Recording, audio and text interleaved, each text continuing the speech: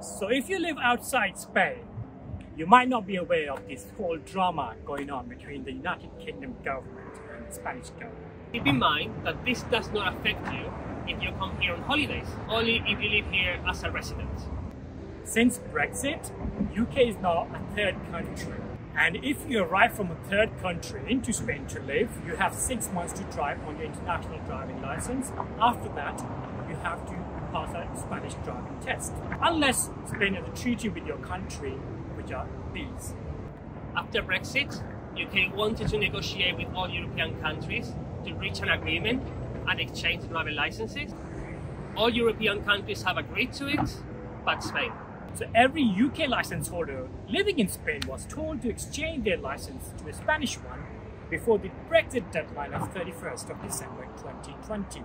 Unfortunately for myself, I did not realize that there was such deadline lurking, as I barely squeezed myself in to move into European Union in Spain just before the Brexit deadline. Known if there was such thing as deadline to register your intent to exchange your driving license before the deadline, I would have definitely done so because it has caused me a lot of hassle.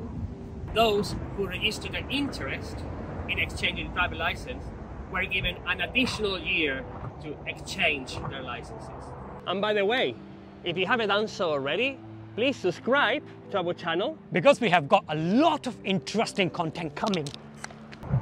Spanish government and the British government have been in talks over this issue ever since. But the good thing is that during all these negotiations, the UK license holders in Spain were allowed to carry on driving as it was normal. Everybody thought that the talks would be over soon, but that was far from reality. We know that international treaties are complex and long, but for the reasons beyond our understanding, the negotiations over this issue has taken much longer.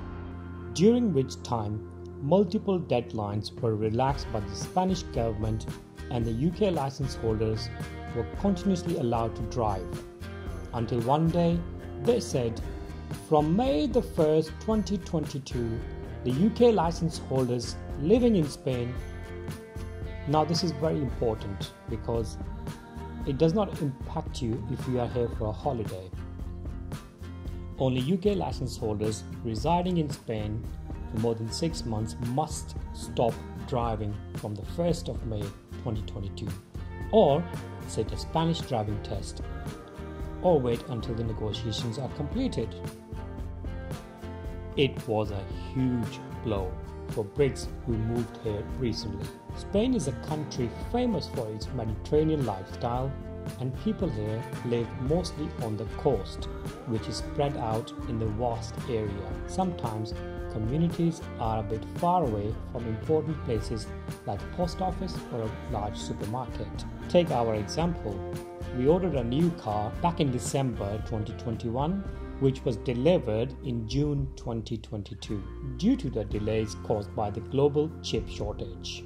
But at least we were living in the town of Cadiz, where everything is available on a walking distance and is very well connected as well. But then we moved to Marbella, which was our original plan.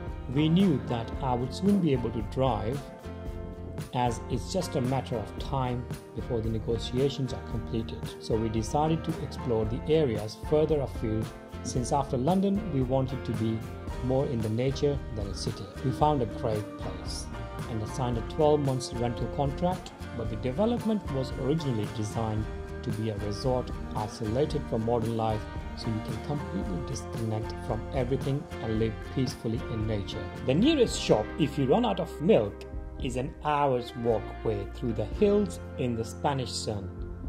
And worse if it's raining, which it does in the winter season. Luckily, we can drive, or I can drive, because when I lived in Spain a long time ago, I passed my driving license here. So when I moved back from England, I was able to exchange my UK license to my original Spanish one. Anyway, the British ambassador to Spain, Mr. Hugh Elliott, through their official Facebook page, Brits in Spain, has been kind enough throughout the process to reassure us and keep us updated. At one point, we were told that we would be able to be back on the roads within a month. It has been 5 months since. But the good news is that, as per Mr. Elliott, Spain and the UK have now reached an agreement. And once it is approved by the lawmakers, we all can drive again from that point, and we'll have 6 months to exchange our licenses. So what took so long?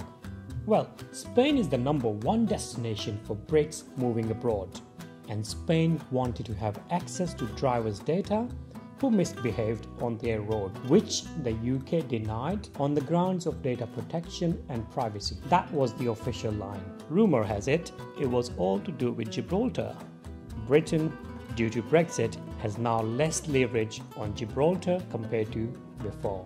Hence, it has been reluctant to finish negotiations with Spain over Gibraltar. Spain, on the other hand, frustrated with British reluctance, used the driving license issue to put pressure on Britain. The UK has officially denied this. Well, now that the agreement has been reached on the driving license issue, Gibraltar negotiations seem to be going really well too. A bit of coincidence? Either way, I have waited 7 months to drive our new car. I can't wait to get behind the wheel once again and drive to the scenic drives like this one and many more in Portugal and all across Europe. If you like this video and you would like to see more kind of videos or informative videos like this, please let us know in the comments below.